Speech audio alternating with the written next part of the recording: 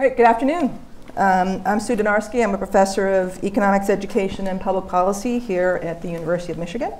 And I'm co-director of the Education Policy Initiative here at the Gerald R. Ford School of Public Policy. We are extremely fortunate to have with us today two economists who played a leading role in shaping policy for the Obama administration, Professors Sandra E and Betsey Stevenson. I'm going to tell you more about them in a moment, but first let me tell you how the event today is going to be structured. I'm going to ask them questions to get them talking and have a conversation about their experiences. And we are hoping for an inside glimpse at how economic policy gets made. We want juicy anecdotes, just, you know. After we chat a while, we're going to open up to audience questions. There are cards in the audience that you can write your questions down on, and these folks down here are going to curate them and ask them of us. If you're watching online, you can tweet your questions to @EdPolicyFord. That's one word, EdPolicyFord. And before I introduce these two, I also want to thank the Charles H. and Susan Gessner Fund for their generous support of this event, and for the Ford School faculty and staff for their assistance in organizing this event. So I'm going to introduce you both and then get you chatting. Okay, so here we have Sandra E, who holds the Audrey and Bernard Rappaport Centennial Chair in Economics and Public Affairs and is a professor of economics at the University of Texas at Austin. She's a research associate at the National Bureau of Economic Research, NBER, a research affiliate at IZA, something German, and a non-resident senior fellow at the Brookings Institution. Sandra received her BA from UC Berkeley, PhD in econ from Harvard. Since then, she's been an economist at the Federal Reserve Bank in New York, a professor at UCLA, and now professor at University of Texas. And she was on President Obama's Council of Economic Advisors for 2 years, from 2015 to 2017. Betsey Stevenson is a professor of public policy here at the Ford School and the Department of Economics. She too is a research associate at NBER, fellow of the IFO Institute for Economic Research in Munich, and board of directors of the American Law and Economics Association.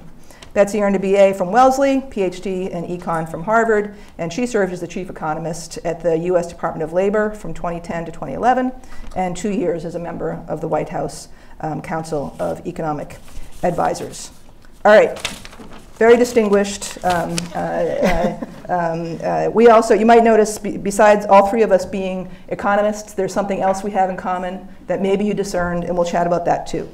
All right, so. We're all wearing black. Yeah.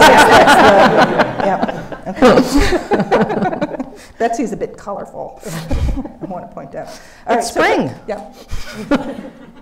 So first, let's just set some context about what role you guys played in the administration. So can you tell us the role that the CEA plays, Council of Economic Advisors plays, in the White House, how it's changed over time in particular? So either of you can start. Okay, I'll go. So the Council of Economic Advisors is made up of 3 people. There are 2 members and a chair. Now, and then they have a staff. And the idea of the Council of Economic Advisors is to give advice to the president that represents what's best sort of for the American people. So we represent the interests of the American people. You might think, well, everybody in government's representing the interests of the American people, but not exactly. There's a lot of different groups who represent, you know, the interests of various different people. And CEA's goal is really to say, what are the overall pros? What are the overall cons? And what will happen to the overall, well-being or welfare of American citizens and people who live in the United States if we pass some policy versus we don't. Now, when the CEA started, these 3 people were equal, and then they were all guys, and they fought all the time about who was the best guy. So Congress said, okay, we can't have this anymore. It's getting outrageous, so they pass a new bill that says one of them gets to be chair so that they can actually spend their time doing their jobs instead of fighting over which one of them gets to be the head. So and then under Reagan, the CEA chair became a cabinet position. So CEA becomes a cabinet position. The chair is a cabinet member, and the 2 members are sort of like deputies or advisors to the chair, and the 3 together take all the information from the staff and advise the president. The way in which different CEA member chair, those pairings, the ways in which they've interacted with the president varies dramatically based on who the actual chair is. And it's not always a cabinet level position. So while Reagan made it a cabinet level position, Bush was like, I don't really need this. Not surprisingly, Trump also, definitely I do not need this. He kicked the CEA right out of the cabinet. Under Clinton, CEA was in the cabinet. So it's gone back and forth whether it's a cabinet level position. But regardless of whether it's a cabinet level position or not, it's always played a role in determining forecasts, economic forecasts, which feed into the president's budget. And it plays a role helping decide and lay out the kind of policies that are going to go into the president's budget. And then it plays a role advising the president on all sorts of policies that might be considered. Yeah, so I would, that sounds exactly right. So I would just add that one of the core functions that we do is to link the academic research, I think, and the policy. So because many of us are academics who are serving on the council, we are kind of in the weeds in the research, and so one of our jobs is to take that research and put it into a form that policymakers and the president can understand, and make sure that as they're doing policy, that we're using the best evidence possible. That's a really important point, and I'm really glad you brought that up, because one of the things that I noticed was that there really isn't an equivalent for other social sciences.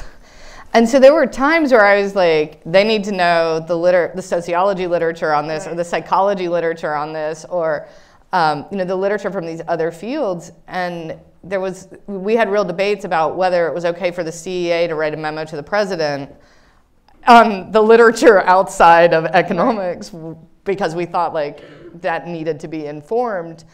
And there isn't anyone who's as close. So remember, the CEA chair was a cabinet level position. So there are these like behavioral units and things like that, but they're sort of many layers down. And so, economics in that sense is quite elevated. Yeah. So to start out by making us feel happy about what we do, can you give an example where research actually played a role in steering policy? Uh-oh. I can. Yeah. You go first. You can go first. You can go first, then I'll well, you can have my example if you pick it. So I don't know. So one of the things that you go first. Okay. I have two great examples, because one of them is where we moved forward because of what we knew from academics, and one of them is where we stopped badness because of what we learned from research. So the most positive one is, what did we do going forward? Well, the president really wanted to see some movement on the minimum wage. Minimum wage has been stuck for some time, and he wanted an increase in the minimum wage, and there was not a lot of cooperation with Congress. You guys probably know that, because he never succeeded in getting an increase in the national minimum wage. But one of the things President Obama did when he realized he was not going to have the cooperation of Congress anymore for the rest of his presidency was to think about what could he do without the cooperation of Congress. And he does have authority over federal government contracting. So he has authority to make changes to the way in which the government procures goods and services. But it's not unlimited. It's not like he can just say, I would like to do this. And there's actually a procurement act that says he can make any changes to government procurement as long as it's in the best interests of the American people. And so that it increases the economy and efficiency of our procurement process. Okay, so these words, economy and efficiency, ended up being really important to my time at CEA. And so I thought the place where we had to lean on research the hardest was deciding to raise the minimum wage for federal contractors.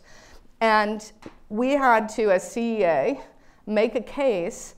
So one thing you have to know about President Obama, just in case you've gotten caught up in the current presidency, President Obama, he did not want to move forward on anything unless the lawyers told him it was like 100% legal. This is like an unusual view, I know, in our current time. But it had to be legal. And so the thing that CA had to do was convince the lawyers that raising the minimum wage was something within his authority under the Procurement Act. So what did we have to do? We had to use research to show that forcing contractors to raise wages could possibly give the government a better deal. So what did we do? We leaned on the efficiency wage literature. And we said, when you pay people more, there's evidence that they're more productive. Okay, then the lawyers come back to me, well, why wouldn't the contractors just do that themselves? They could always raise the wages. And I said, well, they're not thinking about the externalities on the government workers. So as the federal government, we should be thinking about how the federal contractors affect the productivity of the people that they're working with, the government workers. And if the contractors are very inefficient, they're like low-paid, inefficient workers, then that's gonna have spillover effects on the productivity of the federal government workers. And if we take those spillover effects into account, we can make a case that forcing a minimum wage of 10 is going to lead to more economy and efficiency in contracting than not. And it really relied on, I mean, it was like a 20-page memo on all of the literature on minimum wages, efficiency, and then we did our own research. We actually looked around the country at places where cities and states had passed like living wage ordinances, higher minimum wages, and we looked at what happened to procurement costs. We did a classic sort of diffs and diffs analysis, and we said, look, when these minimum wage increases have gone up, we have no evidence that procurement costs go up, and we see in some cases actually that procurement goes down. So we also had our own empirical analysis, and that was in fact passed. This affected a lot of workers. You hear federal contractors, you think that's small, but this is... Federal contractors are a large body of workers because one of the things that has happened as we've decided to sort of try to shrink government is we haven't really shrunk government, but we've turned it into a lot of outside contracting jobs. So if you look in any government agency, a large share of those workers are contractors. I thought of an example. Sorry. And it might be the example that you were going to give in terms of when something didn't happen. One of the things that was really interesting to me was seeing how research could inform. So my feeling is sometimes good policies might have unintended consequences, and that might be okay, right? You might still want to do the policy, but it's really important to know that these are the consequences. And so while I was there, they were talking about the ban the box policy, and which is a policy where you don't ask about criminal history right up front. You can ask later in the interview process to try to give kind of another chance to people who have been involved in the criminal justice system. And so I think kind of the idea of giving people a chance seems like a good one. While I was there, this really important new research came out. A number of papers came out saying that that there could be unintended consequences to this type of policy, which is that now, because I can't observe that you have a criminal history, but I really care because I don't want to hire you, I'm going to choose other characteristics about you to infer your criminal history, and that one of that characteristic could be your race. And so what this new research showed is that in areas where ban the box was implemented, that you see that it had some of these unintended consequences of hurting people who weren't involved in the criminal justice system but might be inferred to be involved. And so when that came out, it was really important, and part of CEA's job was to let people know and say, okay, you might still think this is a good policy. That's a normative statement, but it is having these consequences, and you need to factor that in when you're making your decision. So this. I was just going to say, yeah, so that's a great example of research stopping policy. And the other one I was thinking of was the college ratings, which was, it didn't quite stop the policy. The president announced it. Explain what it is. So it didn't happen. College ratings was a policy where what we were going to do is go out and try to figure out the value added of each college, and then give colleges a rating saying like this, you get the most bang from your buck out of this college versus that college. And The president academics outside the White House were sort of screaming and waving. So every economist I knew outside was saying, you can't really do this. The president announced that we were pursuing this policy my first week on the job.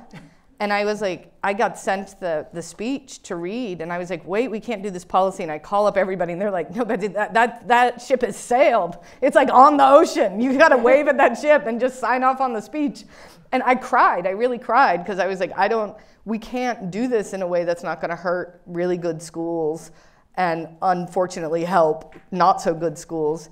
And then we spent the 2 years I was there just doing the research and showing how no matter how you did the ratings, we couldn't be fair. And that's because you have to make, if you're looking at wages, you have to look somebody in the eye and be like, that school, there's a lot of philosophy majors, and those are bad choices because those people come out and don't earn very much. So we're going to give that school a poor rating because of the types of majors that people are choosing in that school. So those theater programs, those religious programs, those are the schools we're going to rate poorly. And I was like, I can't do that. Like, it feels bad. And at one point, we're in this meeting with the president, and he's like, wait, it sounds like this doesn't work. And we're like, yeah, it doesn't work. That's what we've been saying for a long time. He's like, so why aren't we just stopping it? And we were like, okay, we'll just stop it then. And that was the end of that. But something did come out of the college scorecard, the data. Yes, but then we got all the data out there. So the good triumphs over bad through research. Right. And lots of sleep. I think I remember a phone call on the first night. Didn't know there were tears, but one thing that was really nice, just as a aside, the President Obama really cared about the evidence. Like, he was so interested in the research, and he really paid attention. And probably my best professional moment was when he called. We were working on wages and why wages weren't growing, which is a big puzzle still. And he called me and Jay Shambai, who was the other member while I was there, and Jason Furman, our chair, was out of town, and he just wanted to talk to us about what was going to happen as technology advances and how that's going to affect wages. And it was the coolest 10 minutes of my life, where I was talking to him about skill bias change and what we know and what the research says, and what we think that means going forward. And Dennis McDonough looked like he was about to fall asleep. He was like trying to get us, because I think it was supposed to be like a 2-minute meeting, and we were in there for 10 minutes. And it was just so cool, because he really understood, he kind of got it and asked all the right questions. And it was just so cool to be talking to someone who has so much power, who really cares about what the research said. Well, that leads nicely into a question I was going to ask, which is like how decisions around economic policy get made and how the CEA intersects with that, because it sounds like it's not just something gets proposed and CEA evaluates it, but that you're sort of there at various moments in the process. So the way it works is usually the Domestic Policy Council or the National Economic Council will propose a policy, and it starts, CEA doesn't usually propose a policy, although it could happen. And the lower level staff kind of get together and discuss, and so some of our staff economists might meet and do it and talk about it. It moves up one level to the senior economists, so they have kind of the next level up discusses kind of the bigger issues. And at each level of the process, usually there's someone from CEA sitting in on these meetings and participating and trying to give the economics perspective of it. And then it would be the deputies level, which was the members, and then it would be the principals, which was the chair. And at each point, you kind of flag what the issues are. And hopefully you can all come to consensus. That doesn't always happen, but often, people were pretty open to at least seeing your perspective and listening to what you were doing. And then once the principals had decided and discussed, then it goes to the president. So every CEA is different, and every CEA chair is different. And the thing that was really amazing about working with Jason Furman, who was the CEA chair, was Jason had been with Obama since the campaign. So he had a really close relationship with Obama. He also is a person who just doesn't have a ton of ego, which is like not that common to find in anybody, but particularly like a guy with that much power in the White House. But what that meant was Jason's philosophy was we should split up our areas 3 ways. And Jason had the things he cared most about, business taxes, like cared a lot about. Yeah. Which was great. And then he sort of delegated the rest of the stuff to, to the other 2 CEA members. And we, as CEA members, got way more face time with the president than a CEA member, I think, typically gets, even at the beginning of the Obama administration. So that was for 2 reasons. One is Jason's personality. The other thing was that the Obama, in the second term, he was worried that he and his chief of staff, Dennis McDonough, became worried that it was too insular, that he was hearing too much from just the person at the top. And so they tried to expand, so that he was talking more directly with the people who sort of one layer down. So that meant that as CA members, we had a lot of access. And the way I would describe it is, Sandy describes the bottom-up process, but the bottom-up process is usually started with a top-down process. Yeah. So for the issues that I was involved in, it would be like a meeting, and it might be me and the Treasury Secretary and the head of the NEC and the head of the Domestic Policy Council and the head of OMB, and then we'd discuss things from a big picture perspective. We should do something about hunger in the country. Yes, hunger, that's an issue, right? And so I'm being a little bit sarcastic there, obviously, but it was you come up with sort of broad principled ideas. I'll give you a more direct one, Ryan has proposed that we think about opportunity grants, right? This was something that happened when I was there, so he wanted to reform the way in which we give money to low income people. And so then we got together and it was okay, should we do that? Yeah, we should think about reforms in these ways, and then let's push this down to our staff, and then they're going to work it back up to us and tell us what is in the realm of possible, what things would cost, what the trade-offs would be. So you sort of come up with ideas. So I give you another really clear example about that. We all get together and say, this is the top number for the president's budget. The budget number is going to be X. Now you guys got to help us come up with all the policies that add up to X, which X is a big number.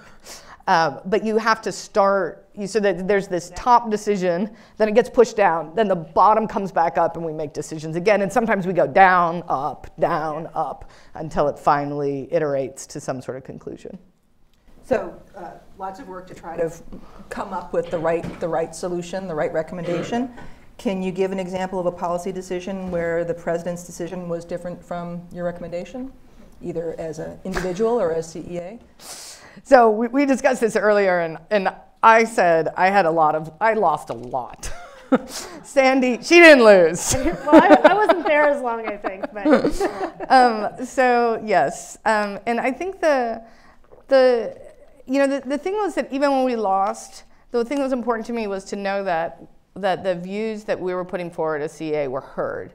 And that was one of the things the president was amazing about, is that he clearly heard them. So economists have views that are more centrist, I think, than the rest of the United States, at least right now.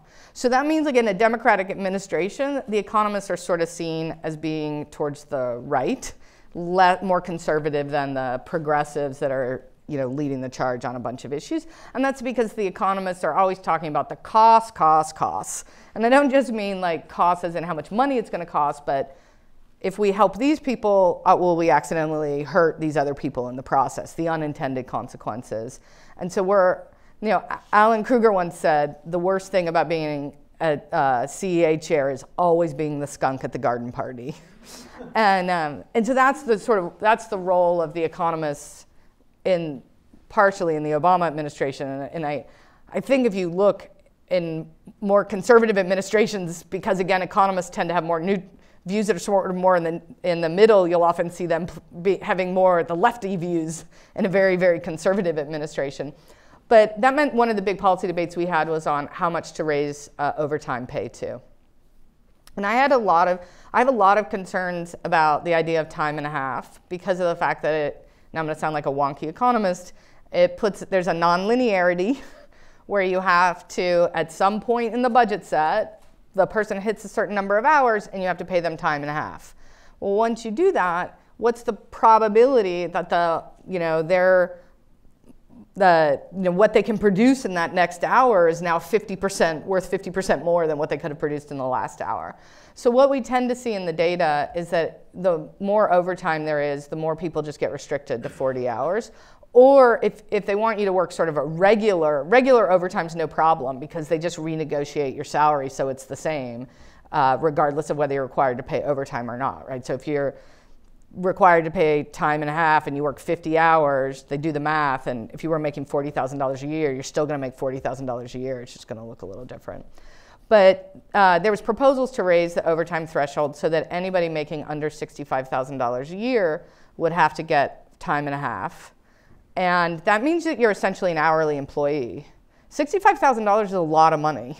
There are CEOs of nonprofits making less than $65,000 a year. And I had a lot of concerns about telling those people they're now going to become hourly CEOs of nonprofits and that they're going to have to figure out their nonprofit budget if they want to work more than 40 hours a week.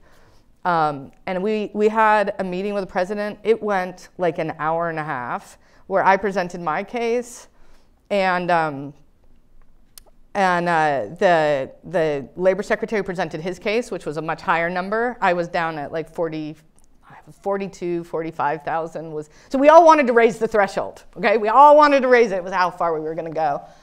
And my favorite memory of the whole time being in the administration is we're having this is two parts of this. One, right before I walk into the meeting, somebody pulls me aside and they say, Jack Lew is really worried because you're the most left-wing person in the on the president's economic team, and you're representing us. So it was my job to represent it in the meeting. And I was like, you tell Jack I have his views. And so I go in and I'm making the case that it shouldn't be that high. And then at one point, the labor secretary says, Mr. President, we've been debating this, and I just want to say clearly, what I believe is we have to put more money in the pockets of middle-class people. And the president says, whoa. He's like, we're having a discussion here, and I just want to put on the table. I don't want to speak for you, Betsy, but I'm pretty sure she's not over there saying, I hate middle-class people, and I don't want to put money in their back pockets. Is that what you're saying, Betsy, that you'd hate middle-class people? I'm like, no. He's like, aren't you saying that you think there won't be more money going into their back pockets? I'm like, yes. He's like, okay, now that we're all straight on that, let's get back to discussing the merits of this policy. And so he really got research. He really, really got it. And at the end, we lost, though. At the end, it was the politics. It was that he felt like the progressive wing of the party was going to think he was too conservative if he went with a number as low as where CEA wanted. But he walked out of that meeting and he said, this is hard. I have really heard your really important economic concerns, that there's some guy out there right now who's working his tail off and he wants to be working a lot of hours because he's bringing home more money for his family a year because of that, and I'm going to take that option away from him with increasing overtime. So he really got it. And he said, but there's this other thing, which is people don't see us doing anything for the middle class, and they need to see us doing something. And all my messaging folks over here are telling me this is the best policy. So I'm going to go away and think about it for 2 days. So when we lost, Jack Lew said that I represented the case as well as he would have. And we felt like it was really, he made a decision that was based on the economics plus the politics, and he heard the economics. So we lost, but it was well heard. The thing that I really thought a lot about while I was in DC was the distinction between being an economist and what your politics are, because you can, as an economist, we're perceived as being less progressive because we say that sometimes a good policy, something that seems like a good policy may have these unintended consequences, or raising the overtime might not have the goal, might not achieve the goal, when in reality that's not politics, that's the evidence of what's going on. So I found it really, I struggled with this because I would say my politics are definitely more progressive, but my research is my research, and I keep that distinct. And so showing that something like the ban the box policy could have these unintended consequences doesn't mean that I don't think that helping reforming the criminal justice system is important. I think it's incredibly important. I think that when you make policy, you want to make the best policy that you can and know what the consequences are going to be. You might still decide to do it. And like the overtime rule, like the evidence didn't suggest that it was actually going to help as much as people thought it was going to help. And that's important to know when you're making the policy. So I realized while I was there that it's very distinct. My research and my politics are very distinct, and in DC it's very hard to keep that distinction clear. So I think that's a really good point, because when I said that economists' views are more bounded, what are they bounded by? Facts and the research, right? So, I mean, we have pretty unilateral views on trade. That's because they're bounded by the facts. Peter Navarro being the only economist in the entire universe who has a different set of views. But they're bounded, and they're bounded by facts. So it doesn't mean that you don't care and you're not trying to help. Right. Right. So if you think about your politics as how much do you believe in redistribution or how much do you want to like help others, then we're just as progressive or conservative as anybody else, but we're just bounded. Like we will say that trade has overall net gains, but that some people are going to be hurt by it. And so how much you weigh the fact that some people are going to be hurt by it is the politics. The fact that it actually happens is the research. And so to me, it was something that was really kind of important to think about that distinction, because it is, my politics and the research don't always line up, but, because something that sounds like a good idea to me and helping a group of people that I want, it's really important if you realize that it's not actually going to do that. And then you think, okay, well, then what? Does that mean that I don't want to help these people anymore? No, it means that I need to know the evidence to make a good decision. So I'm going to circle back to the thing we have in common. So we're all economists, and we're all women, and this overlap of these two groups is not very large. And some of the things you've been talking about really get me thinking about gender dynamics, who's arguing and how are they arguing, and large rooms of people jockeying for position. What are gender dynamics like when you are working on these issues, whether in the White House or with agencies or Congress? So the White House made me angry about my profession, because I was like, oh, wait, it's not always it's trying to shut me down and trying to silence me. The aggression towards women we see as economists in our profession, that's not flying in the rest of the world, it turns out. And when you go into the White House, you see there's manners and social norms and things that mean that men and women work together nicely. So it's not all sunshine and roses, but I found it much better than anything I had experienced anywhere else. I don't know about you. No, I was telling Sue yesterday that it was so interesting to me that when I was there, and especially when I was talking to the president, I never thought about the fact that I was a woman, that I was an economist, he was listening to me, and I really felt like that was my role and that was how I was viewed. And I felt that way generally. Yeah, I thought the group of people we worked with were really a great group of people. I was working with Jay Shambaugh, who was the member, as I mentioned, and we had a really interesting dynamic because Jay is a talker, and he will admit that, so I don't think he'll take offense, but he really liked to be part of the conversation, and I'm much more waiting and seeing and kind of waiting for my moment. And so he was super aware of that, and so he would kind of wait for me to make my comment, and then he would kind of support my comment. We usually talked about things before we went into meetings, and I really appreciated how kind of aware he was that our dynamics are really different, and when I knew something was coming up that I wasn't going to want to talk to, I could always turn to him, and he would take the lead. But he was also kind of watching me to make sure that if I wanted to take the lead, that he would let me do that, and I really appreciated that.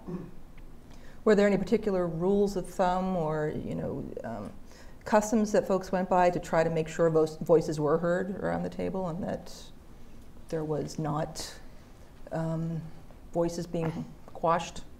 So one thing is that there would be explicit requests to hear from someone's group. Yeah, to hear from a group, like, I haven't heard from you, what do you think? If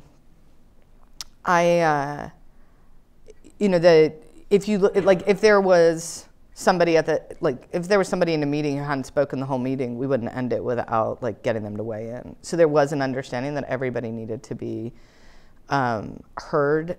And I think part of what really made a huge difference is just it was really gender balanced. So when 50% of the people around the room are women, when there's a good representation of people of color, when there's a good representation of just differences of all sorts of sexual orientation, parents, non-parents, socioeconomic status in terms of your family background, and it was just there was a lot of diversity, and that meant that there was a different dynamic. People were used to it. There wasn't a feeling of a dominant group. There was a feeling of a diverse group, and I think people, you're forced to interact in a more inclusive way once you're in a really diverse group like that. And it was also really cool that everyone had a set of skills that was kind of, to me it seemed like it was unique. So the economists kind of brought something to the table, and each person kind of brought something different to the table, and it was, people listened to each other, and you did have to kind of weigh in. So they would say, oh, we haven't heard from CEA, and what does CEA think? And so yeah. It is the case that these different groups are really bringing something different. So CEA is bringing the wonkery, but then the nerd what do the nerds think? Yes. But then there's these various councils, and everybody sort of assigned different roles. One thing people get really confused about is there's a National Economic Council and a Council of Economic Advisors. What's going on with them? Okay, so the Council of Economic Advisors are people who know how to do economics. They're people who've studied economics. They're typically academics. The National Economic Council, typically no economists. And that's because they're not actually they're not trying to develop economic advice. They're going to run the process around making decisions on economic policy. So that means that they are in charge of making sure they know what CEA thinks, and they brought CEA's views in, that they know what Treasury thinks, they know what labor thinks, they know what, they've got to go across these various groups. And so, it's set up in a way to make sure everybody gets heard. There was something that happened at the White House that was sort of before my time. It was in the first term, which was a lot of the women were like, okay, we're going to make sure no guys take our ideas. So they did this amplification thing. Where if a woman said something, another woman would try to say it again really quickly before some guy said it and tried to claim credit. But they were the women were on top of this day one in the White House. They were like, okay, guys, this is Obama White House. We're not having any of this men stealing women's ideas stuff. So this is how we're going to do it. By the time I got there, you didn't even need to do that anymore. As you sort of said when you started those comments, this is not what it's like in economics in general. There's not gender equity or equity of ethnicity or race or any of that stuff. So the economic research is being fed up and that you're tapping into in order to advise the president is not coming. So how do gender dynamics in general, economics not churning out many female economists, how does that affect your ability to advise the president about economic policy? Are the right questions being asked? Are there questions that are not being asked? Well, one point I make when I talk about the problem, the need to increase gender diversity and other forms of diversity in the economics profession, is that research shows that while male and female economists believe equally in sort of standard models of economics, right? We can all read the same 101 textbook and have the same sort of main ideas about how incentives shape behavior. But our politics differ. And our differing politics mean that our policy recommendations that come out of having the exact same model about how incentives shape behavior we still end up making different sort of policy recommendations and becoming interested in different types of policy issues. And so we see that in the data. Like female economists believe more in redistribution than male economists. It's not because female economists don't believe in efficiency, the efficiency equity trade-offs. It's not that they don't think that when you tax people, that there's no incentive effect. It's just that they think the costs outweigh the benefits of redistribution outweigh any costs. So if we have a field that's less diverse, there's two things that are going to happen. You're going to have a smaller pool of diverse people to feed into policy advice positions like ours. And that was definitely the case. When I was leaving, I was looking hard to find a woman to replace me because I didn't want the whole economic team to be male. And that's because I think that women do bring different perspectives. I also think that, that the pool of research we're drawing from is different because of who's actually doing the research. Not that they find different things, but that they choose different questions. And so we only have the pool we're given. The more we can diversify that, the more we'll, I think, we'll have done research that actually represents what the general public wants to know rather than a smaller sliver of the public. Should I turn to questions from the audience? You guys? Hello, can you hear me? Hi, my name is Sean Martin. I'm a second year in Econ and Ford. We have several questions here about the role of other social sciences. So you mentioned that an alternative perspective from other sciences, including sociology and psych, is lacking in the White House. What can we do about that?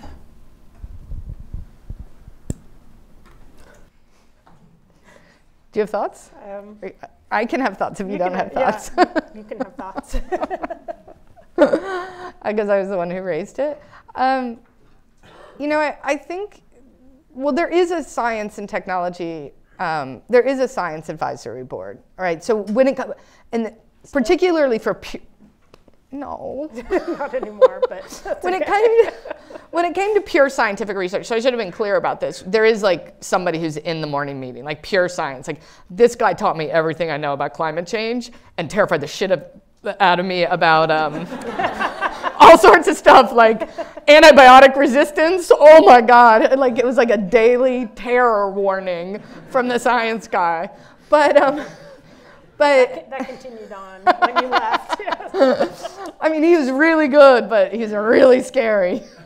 Yeah. So I was thinking more about social sciences and like the psychology and sociology, and political sciences. Political science. Represented, or?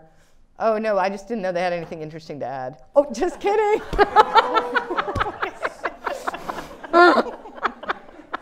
We're an interdisciplinary school here at Ford.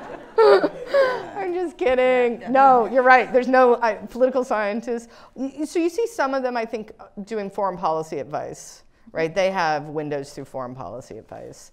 I do think that getting advice from research is a really good idea. And you do need, in order to do that, you need to have people who can interpret the research having a voice at the table. So I saw econ having a big voice by being, in the chief of staff's morning meeting with, the president's top advisors, having the science advisor in that morning meeting. You just see more influence. And so the question is, should the Council of Economic Advisors become a broader council? I think that's one thing that could happen and could actually be quite useful. So that it's a little bit more interdisciplinary, or should there be some other kind of council? I think it's hard because you can only jam so many people into that room until you once again are in a situation where nobody has a direct line to the president because there are just too many people around. And one of the things that we tried to do is when we were working on a particular topic, we would try to bring in experts on the topic to talk about. So workplace scheduling, for example, was something that was an issue that we thought about. Should you have fixed schedules, and how would that affect workers? And so in those cases, you could bring in the experts across disciplines and talk and have that conversation. In terms of getting it to the president, it's a little bit harder.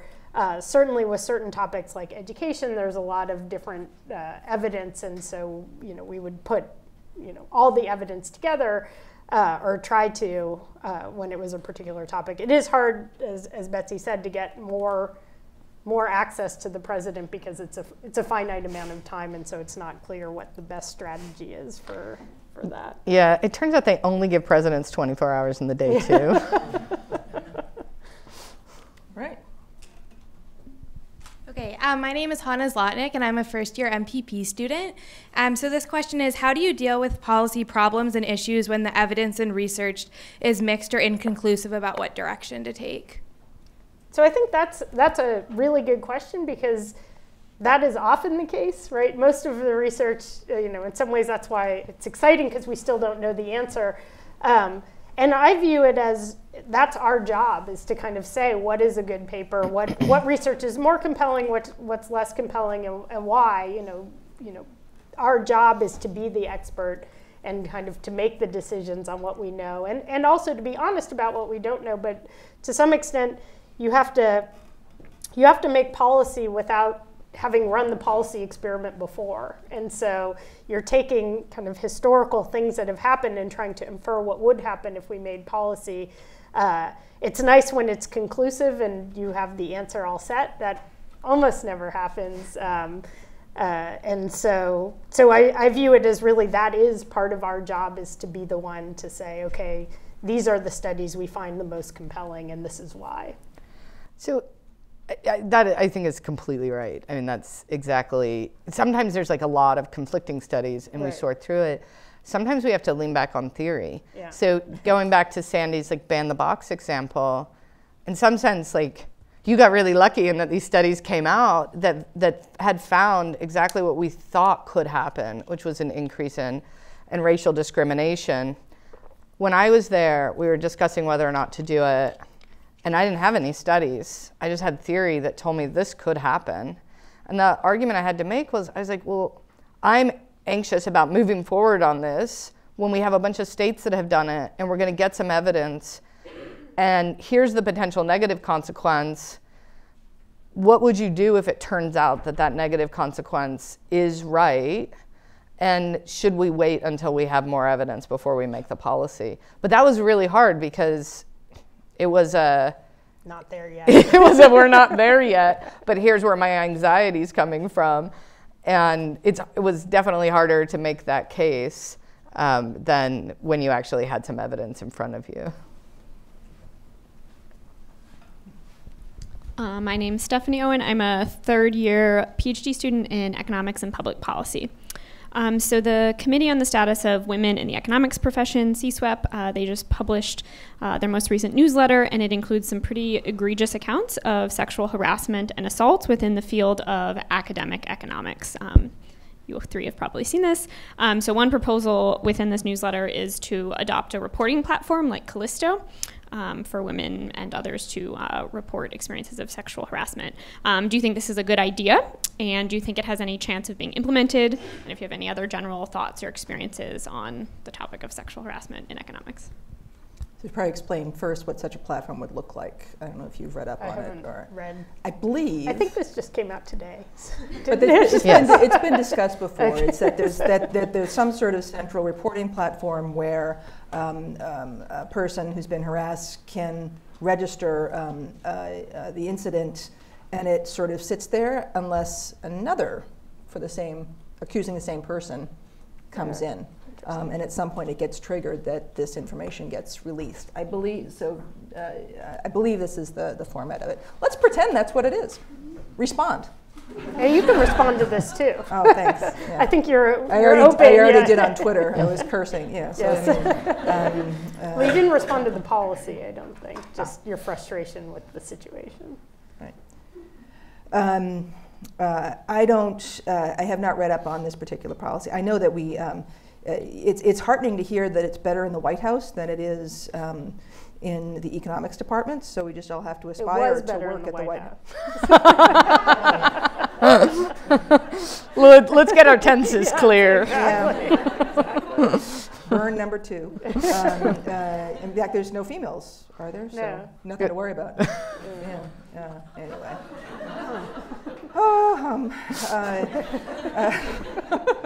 So academic economics has a particular problem. It also appears that, it's also a problem appears in financial economics or in the field of finance in Silicon Valley, so there's a lot of places in econ that this is an issue. It's not just about academe. Maybe the government is better than these other places. We have a cultural shift that needs to take place, I'd say, and one of the few ways you get cultures to shift is to change the people who are in the culture. So I do think that improving the pipeline and getting more women into economics is an important part of this. I think there's a limit to what you can do in terms of educating men about how they should behave. There's something to be done there, but at some point you hit a limit, and it just has to be that you need to get more women in econ itself. Now this is a chicken-egg problem. Right, so do you use quotas, for example? Do you report bad behavior? Do you affirmatively try to increase representation of women? I clearly don't have a clear policy position on this. I'm just mad about the whole thing.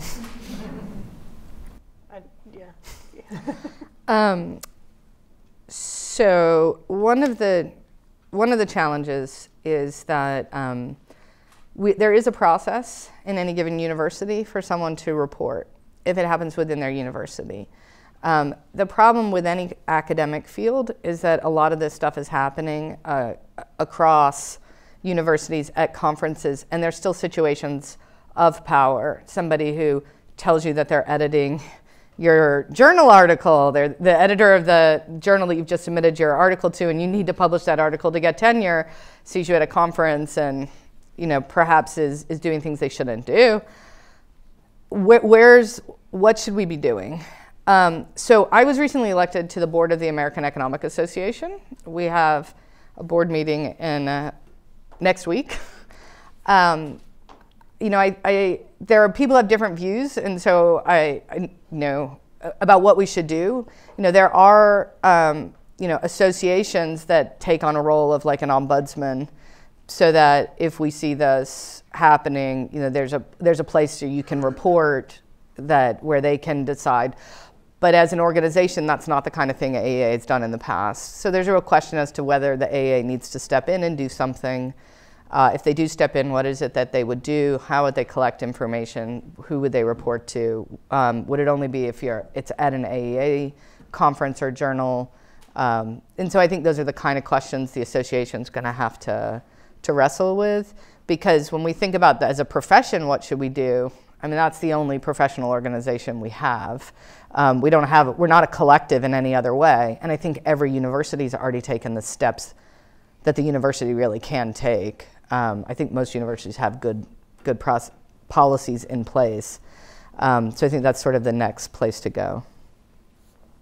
Yeah, I think I don't have the answer to how to fix it. I do think the long run solution is if you have more women, these things will become much less common, because you will be much less likely to be at a table with all men. I'm sure I have certainly been at conferences where there are no women around, and it is, even if it's only one person, it's really hard to be in that position where you feel like you're alone and no one is defending you or no one has your back. And so I think kind of having more women around would make this a much better situation. And there's what men in the profession can do now. There's trying to shift policies and change the pipeline. There's what can people do as people who are in this profession. And I've had some male colleagues, classmates of mine, who've been tweeting back and forth about what they try to do to improve things. So if you're a man who's been invited to be on a panel and you want to make sure there aren't more manels, inquire about the composition of the panel and refuse to participate if it's not going to have any women on it. So use the power that you've got to try to shift things a bit. They're all small things, but small things can add up. Right. Well, and they have to call out the bad behavior. One of the things that we heard a lot from men in the profession when the study came out that found there's this website, Economics Job Market Rumors, the top 20 words used to describe women, only one of them could possibly be related to the economics profession. I think it was nonprofit.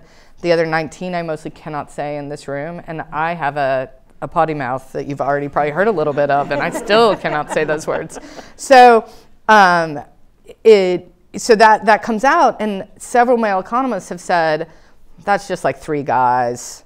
And we're like, no, actually, like a lot of guys are going onto that website, and they're certainly not saying, like, what are you saying? That's horrendous. Like, don't talk that way. Nobody's like the lots of guys admit to going onto that site, and they're not embarrassed being on that site, even though they know that's how women are talked about.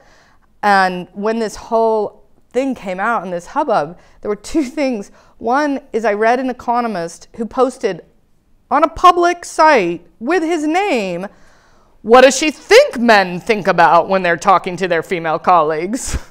And I was like, dude, no. He was like, this is just male sexuality. And I'm like, no, it's not. But like, he thinks it's okay that he put that out there with his name. So that's a problem. What was his name? He put it out there with his name. And then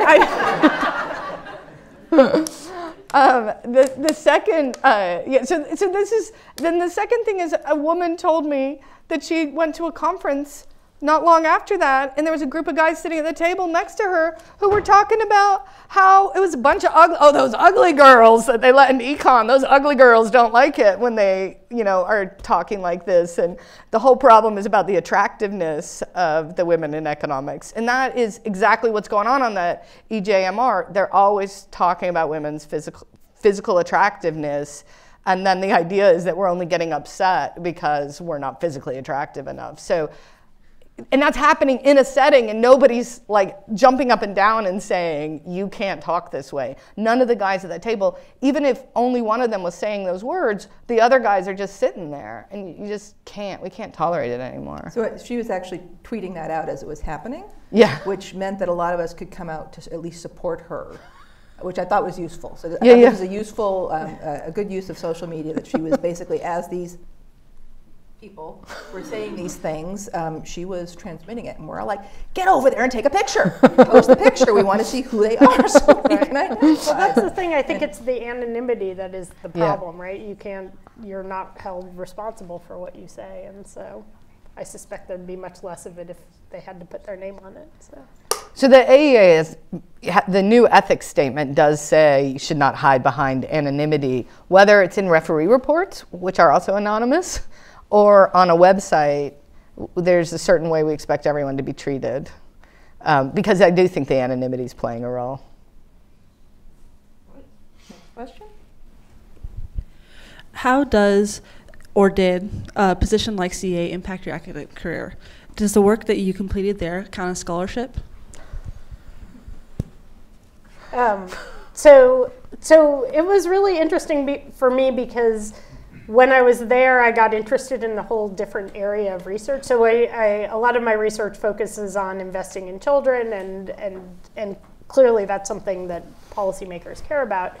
I learned a lot about macro policy and wages, and thought about what's driving wages, and so I think in some ways it's broadened my research so that I want to do more about, I've talked to some of our macroeconomists at UT Austin about maybe working together, and which they were very excited about, to be trying to bring me over to the dark side. But I think it gives you a lot more insight into what the important questions are, that as academics, I think sometimes you get buried in the weeds, and when you're in DC, you really have to take that step back and say, okay, what are the big picture questions that people are thinking about, and how can I use economics and data to help inform that?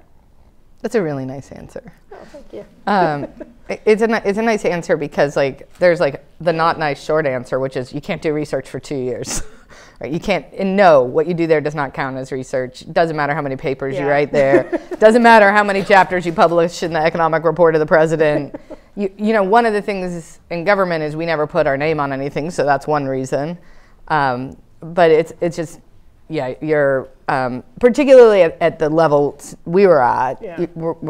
We neither have the time nor are we permitted to touch our own research. I had to resign from the National Bureau of Economic Research. Again, that was back in a day where there was a certain amount of ethics that were being imposed, and we were told resign from everything except the only thing you have an exception on is a tenured position. Yeah. But it does broaden me so much, and it helped me think about like what matters and what doesn't matter, and it made me a better writer and better thinking about policy.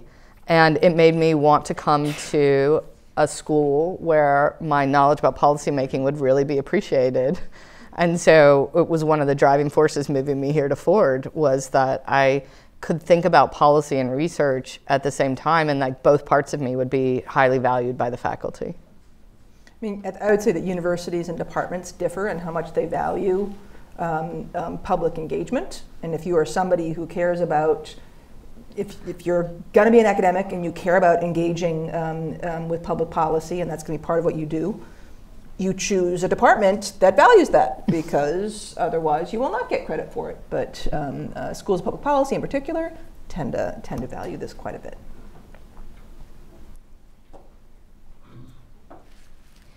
So how do you think that the facts economists find through their own research can become more commonly known or part of popular discourse?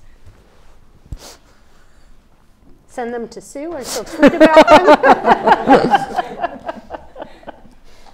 It's kind of true, actually. I do think we need to be more inventive about, communicating well is not something that is taught in economics departments. You might have noticed that. And there's also present company accepted, of course. Then there's selection exactly. into economics. So there are some people who come in already having some communication skills, and we hope they survive being trained, having that trained out of them. But it's I think this is you need to learn to. I actually think that. The kind of training that we do here as to Masters of Public Policy is terrific in that regard, because we're all about translating expertise into a format where it can make a difference in politics. So speaking good English is important, and not using in-tribe language. I think this is not just true for economics, but also for sociology and psychology. If you go out into a public setting and you're speaking about the evidence around a given policy, but you're using tons of insider jargon, you're not going to get anywhere, right? You need to be able to speak in such a way that people who are not total nerds can understand. So I think people who play the role of translating facts into engaging sticky facts. There's a nice book out there called What Sticks? Is that what it's called? Do you know this book? Make it stick. Make it stick. So it's basically about stories.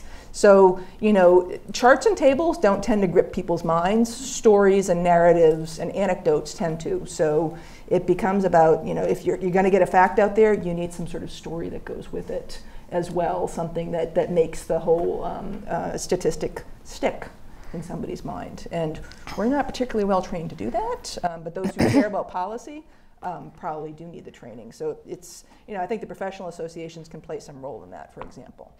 So I completely agree with that. And it's not just about caring about policy. So I'm writing a Principles of Economics textbook. Anyone who's read it probably knows I care a lot about stories, because I think that stories communicate ideas. And so, when, my development editor says, do you think it's too gross to describe a negative externality as farting in an elevator? I'm like, do you think that anybody who reads that is ever going to forget what a negative externality is? She's like, that's a good point. So, you have to figure out how we communicate these things in a way that makes it stick. I completely agree with this. And I've been having actually like an existential crisis about it with some recent public policy decisions, because, like, as I said, the economists have pretty uniform views on trade, and yet we seem to have failed to communicate to the public the sort of general facts about trade. And I'm thinking, you know, I wash my hands all the time because the doctors tell me that there are germs on them, and if I wash my hands, I won't get sick as much. But I never see those germs, and I never have any actual evidence that hand washing is keeping me healthy.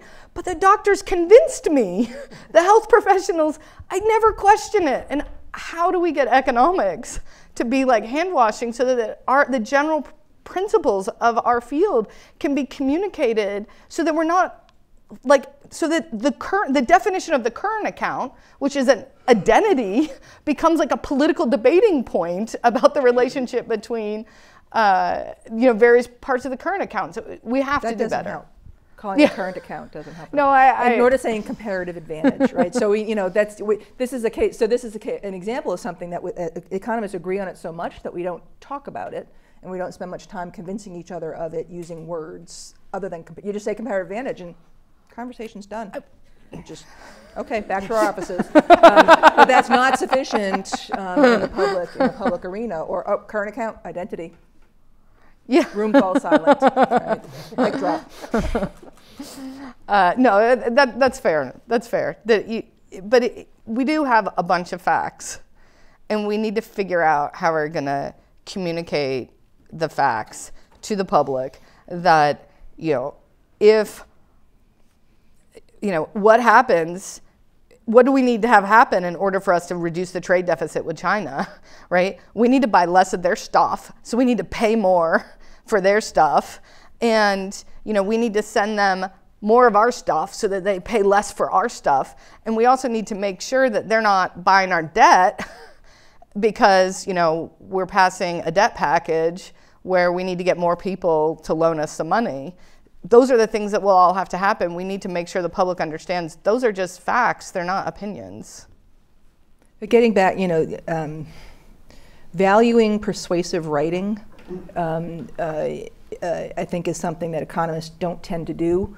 I've heard people say things like, well, look, you should just be able, ideally, you should just be able to publish the tables and the figures, and that's science. That's the science, and that should convince people. And everything else is sort of public relations or window dressing or somehow dishonest. And even like comments like, something that's well written makes me nervous. I don't trust something that's too well written because it's sort of, using these tricky, persuasive methods to make me think things. And that just needs to be stamped out. But seriously, the idea that having a narrative is window dressing, I think, needs to be stamped out. That we need, if we actually want this stuff to have an impact beyond our classrooms, you need to actually be able to communicate it in a way that is persuasive. Research has shown that female co-authors get less credit if their contributions are ambiguous. Publishing in economics is alphabetical in terms of order of authors.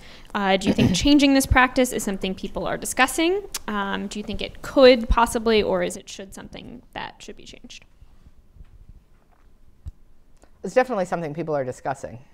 There's discussion about whether it should be randomized, actually. So that doesn't help in terms of the reducing ambiguity. It just means, but that's because the people at the end of the alphabet are sort of throwing a fit. Bitter. Yeah. My last name's Black, so I'm good with the alphabetical for the most part.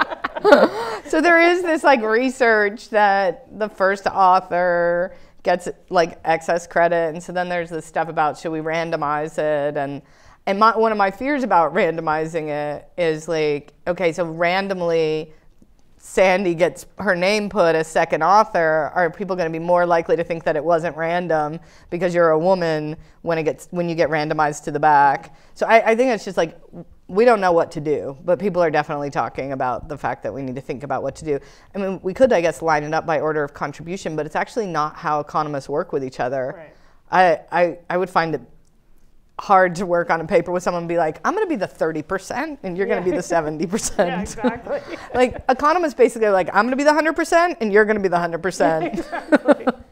So the research that's being referred to showed that when it comes to tenure time, when women co-author with men, men that counts towards men's tenure, and it tends not to count towards women's tenure. Just when you look at the probability of somebody getting tenure against their number of publications, if a woman co-authors with men, it tends to get undercounted, just if you look in the numbers, like who actually ends up in tenure. So I was at a conference recently where the author, Heather Sarsens, of this work was talking about it, and yeah, what do we do about it? How do we fix it?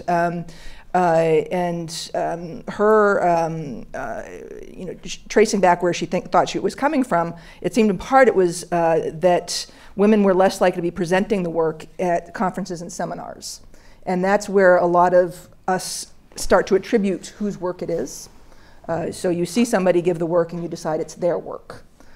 So it came back to if you are somebody who organizes seminars, organizes conferences, to make sure that the female author is out there and presenting the work. At least quantitatively, that's at least part of the explanation that she came across. But it's also part of the fact that you ask, I've seen this, I've witnessed it in many faculty meetings where when it's a woman and she has co-authors, they ask about, well, the co-authors are more senior than her, should we be worried about this? And like somehow you see a guy in the exact same situation and they don't ask the question. So like I shout it down now just every time. Like, you know, our profession is full of people who write co-authored papers. I don't think we should be having that conversation.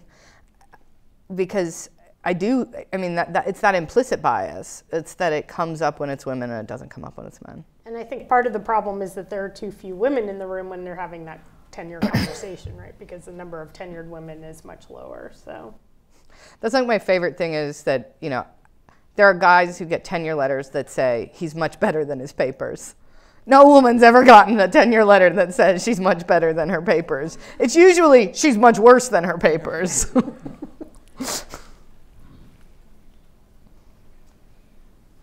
The example from Dr. Black about having to recommend a halt to the ban on the box because of research was very interesting. Do you have any other examples of when this happened?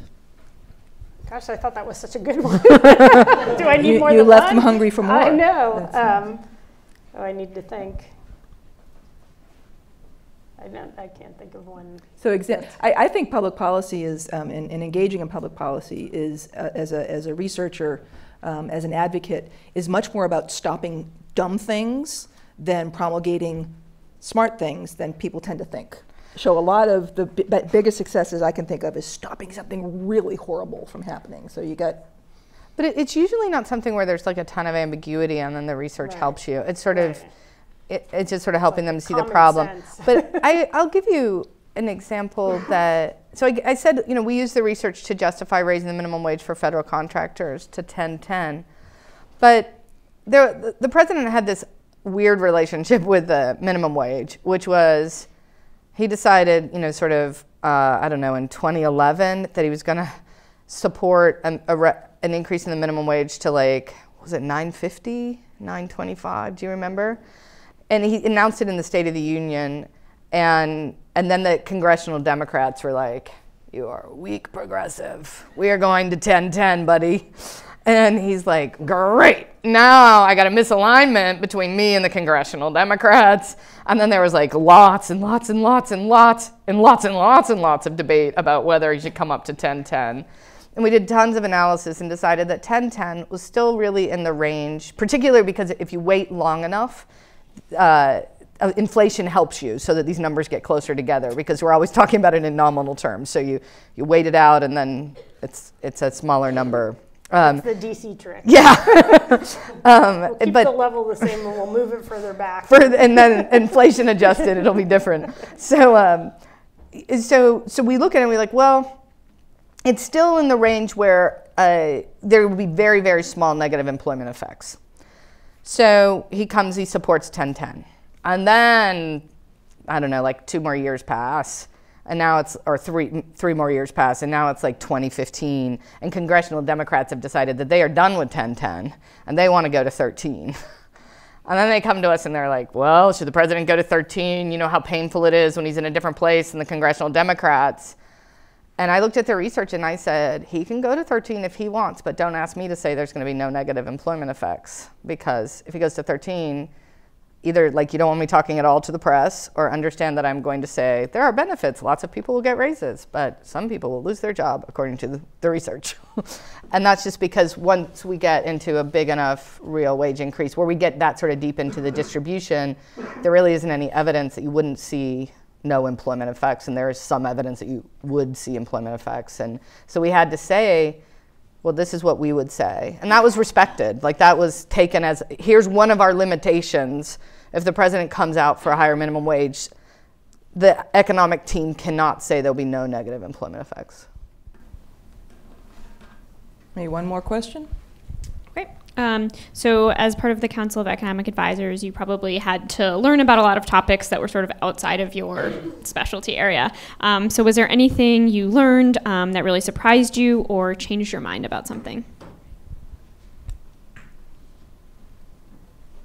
So when I was there, as I said, one of the pressing issues at the end of the administration, I think, was trying to figure out why wages didn't come up. So every time the job numbers came out, and they were usually really good, but wages weren't going up, and why, when unemployment is so low, do we not see wages going up? And so that kind of, there had been research on this idea of market power and how that affects workers, and I got more into that research and kind of realized, and now you see a number of papers that have come out recently showing that if firms have market power when hiring workers, that relates to wages, which kind of makes sense. But I'd always kind of lived in the land of perfect competition in my head, like that was my default thinking. And while I was there, I really started thinking, well, I don't know why that's my default, except that that's like the Econ 101 framework that we're taught. And we don't really think that's true, that if wages go down by 5 cents in this firm, I'm going to leave and go to another firm. That doesn't really make sense. And so I think that was something that I wasn't aware. I mean, it wasn't new to everyone, but to me it was something that I was thinking about, something that I didn't think about in my day-to-day academic life, which is kind of what's going on with wages today, but trying to bring what economics could say to it, and it changed the way I thought about things. So I guess one thing I should say is it was hard. It was really hard at CEA.